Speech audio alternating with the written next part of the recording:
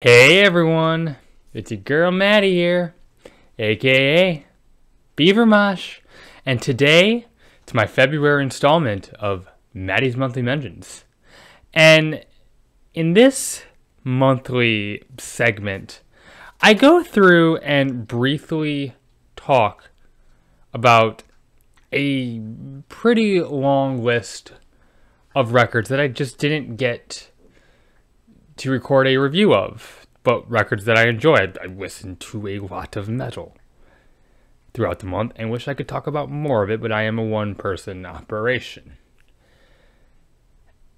The idea of this video is not necessarily to give you the runners-up, right? I don't necessarily review albums based solely because they were the ones I mostly enjoyed. I try to review things that are not getting as much attention that I think should. There's always exceptions, but I just think with a channel of my size, records that are already getting a lot of hype, it would seem like repetitive for me to just add to it. But I will mention that stuff here, and also I will tell you about things that just I have a limited amount of time that I can review. I put out a video every other day. So here's me just telling you about all the other stuff I enjoyed. So without further ado, we'll have to get started. Out of Olympia, we have Severance from the band Returning. This is some raw, atmospheric black metal being released on the always wonderful Realm and Ritual, a label you should keep on your radar. We had Harrowing by Mithridatum, some dissonant death metal. I already said a lot about this record in a review I wrote for Sleeping Village, so I won't go into detail here, but I will link to you that review. Earlier this month was Bandcamp Friday, and I was particularly excited about this batch that Death Prayer Records put out. I tweeted about it, I talked about it in my community tab, but there were a handful of releases that came out on the same day from this label, and I thought they were all fantastic. It's just a bunch of raw black metal that I know it's not fair necessarily to lump them all in as one, but just so much music came out from this specific batch that I'm just going to list them all here and tell you to listen to all of them and check out Death Prayer in the future for the great music that they continuously put out. Out of Ireland, we have Virulent Providence from Scaith Danaith, I believe it's pronounced. And this is just some sprawling blackened death metal. It's 2 long tracks. It feels like this epic journey you're on. And out of Portugal, we had Disintegrate by Oak, this really engrossing funeral doom. It's one 45-minute track. And it's a side project from members of the popular black metal group Guerilla. From the UK, we had Drown in the Shallowness from Elderseer. And this was a super enjoyable, kind of under-the-radar, epic doom metal album. And out of Portland, we had The Hanged Man from Coffin Nail. This is some really nasty, ripping, kind of a hardcore / death grind hybrid that does go into some unexpected places, like with some noise elements and even like free jazz moments. Out of Florida, Soul Mass gave us Let Us Pray, a super crushing yet melodic at times death doom project that is highly inspired by the game Bloodborne. Out of France, we have Leocastra from the band Woo, and this is some post-metal tinged instrumental experimental doom metal with a lot of layers to be absorbed by. I'm really glad I gave this one a chance. Out of Sweden, Carnosis released Visions of Infinity, and this is a super unique death metal album that's kinda thrashy, kinda melodic, kinda techy, and interchanges those approaches as it feels fit, and it all seems to work together and it's heavy as hell. Out of Phoenix, Carpet Bomb put out Awaken Terror, and this is just some ripping death thrash that doesn't overstay its welcome. Don't overthink it. Just let it be a punishing death metal record. Out of Bangkok, Lotus of Darkness put out Towards the Emerald Emperor. And this is just an enthralling little black metal EP that stands out with these very emotive Thai-inspired folk melodies. Out of Idaho, Stone Sword Key put out Age of Dark and Fire.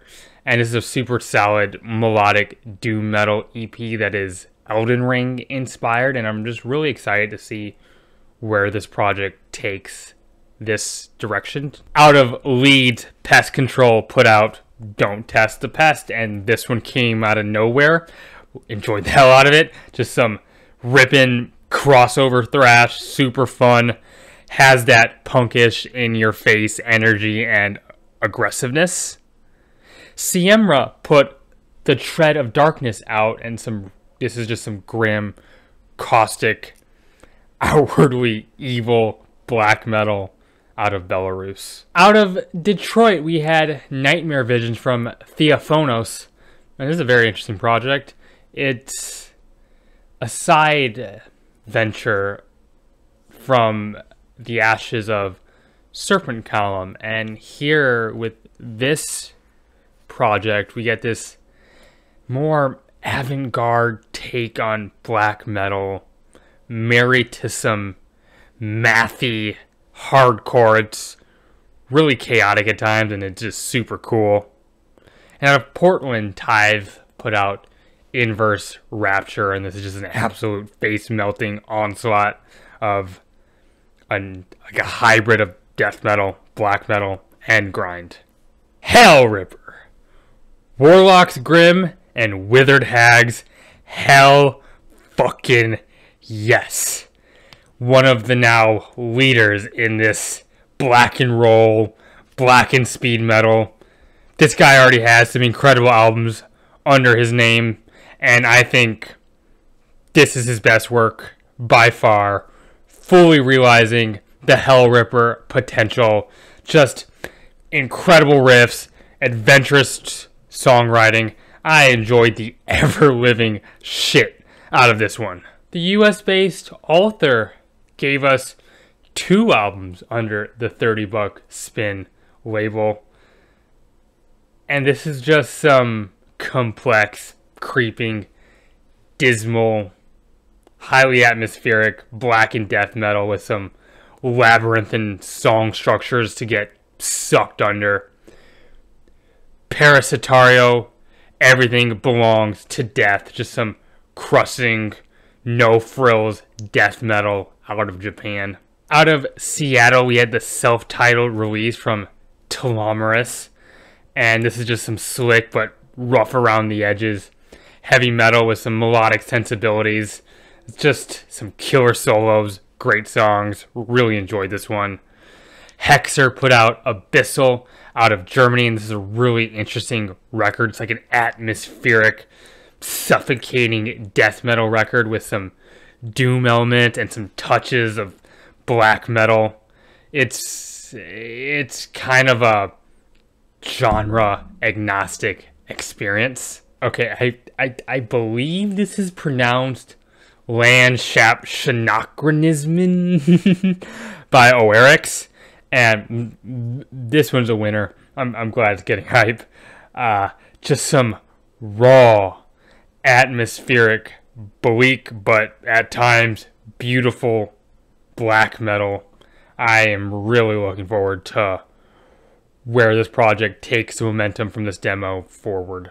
I believe this is pronounced Vorletfim from the German-based Deprivation. This is just some really abrasive, crust punk infused death metal, something I have a soft spot for. Out of Athens, Georgia, Beast Mode put out this EP called Seventh Solstice. Doesn't overstay its welcome. Just some absolutely wretched black and thrash metal. Scourge from Sepulchre out of Italy.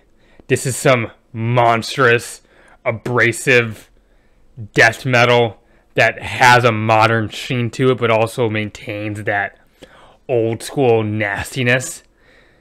An EP I almost missed from their Insanity, Manitoba-based project, a project I really dig. I reviewed this project's last record, The Giants of Mink, and we get some more spacious, kind of oddball, psychedelic at times black metal here. Not much to analyze on this one. Out of Boston, Horrible Earth put out Weakened by Civilization. 17 songs, 15 minutes of absolutely nasty grind. Fucking grind. Italy, Wastelands from Morwinian. And I talked a little about Fillets last month, and this is another project from that group of musicians of some very atmospheric, lovely at times black metal, really enchanting and mystifying, but does have that bite when it calls for it. Out of Switzerland, we have Might and Power from Megaton Sword, a band that I am a fangirl of. I loved the last Megaton Sword release, and this is some epic heavy metal with a high fantasy approach to the genre. Grand choruses, real nerd shit, aggressive and hard-hitting times, but also euphoric as well. Out of Massachusetts, Frosk put out Stone Prison, some raw, sinister black metal mixed with dungeon synth from one half of Hexablad. Out of Sweden, we have Fatal Encounter by Air Raid. Sleek, fun as hell, heavy metal. Don't overthink this one. They don't take themselves too seriously, but they don't think of themselves as a joke either. Out of Sacramento, Sarcoptes put out Prayers to Oblivion, and this is some black metal that leans into some ferocious thrash territory as well. Experiments with some longer songs and lyrically very thematically tied around history and war atrocities. Thing rips. I have a couple power metal recs for you. First, Under the Veil of Madness from the UK-based Ascension. And this is kind of my eccentric, over-the-top power metal record of the month. Big, cheesy choruses, nothing wrong with that. Out of Tokyo, we have Judgment Day from Lovebites, and this one hits. Grand choruses, slicing riffs, awesome melodies. Really enjoyed this one. Out of Finland, Insomnium put out Anno 1969. Band's been doing this for a long time. Really moving, powerful, emotive, but still heavy, mellow death. Out of Japan, we got Fester Decay's Reality Rotten to the Core. Gore grind, not for those with a weak stomach.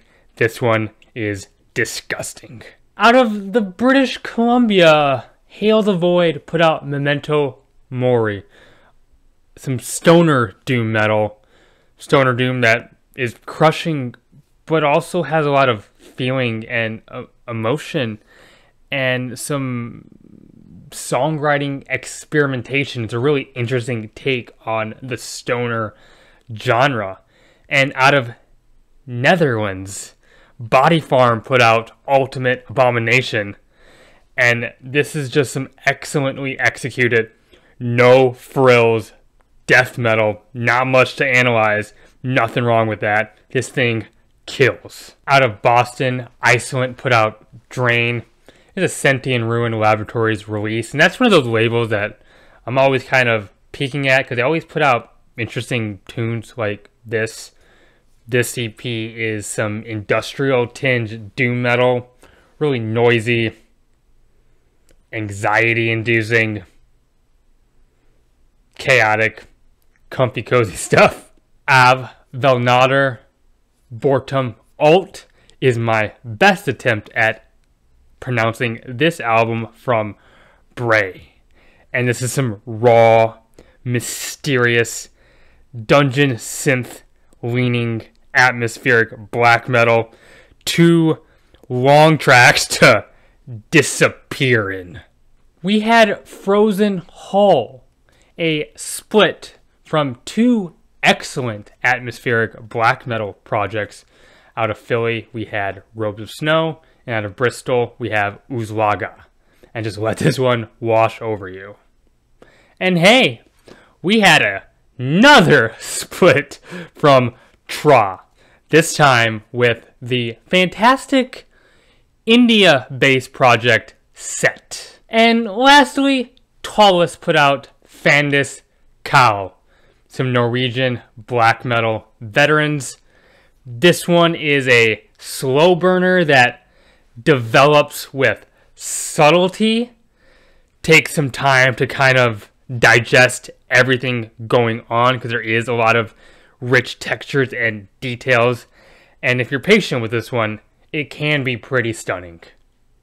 And that's what I got for you.